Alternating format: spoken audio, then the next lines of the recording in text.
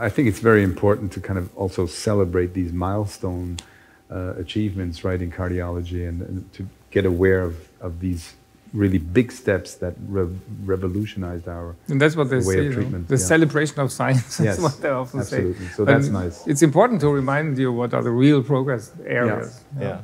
20 years ago, the first procedure by Alain. Seems like yesterday almost. Huh? Yes.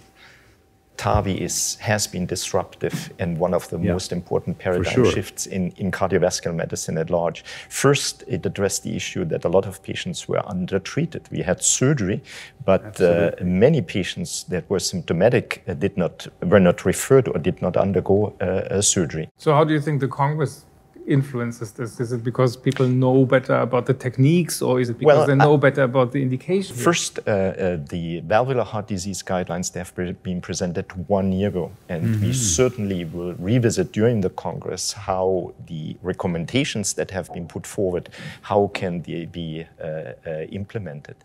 The second one is we will have a dedicated session. 20 years of TAVI, we will have dedicated sessions on great debates. So Alain Crevier will be coming and speaking? Alain Crevier will be there, John Webb will be there, Marty Leon will be there, Alec Vehenian will be there, all the major big names in the field of valvular heart disease. Yeah.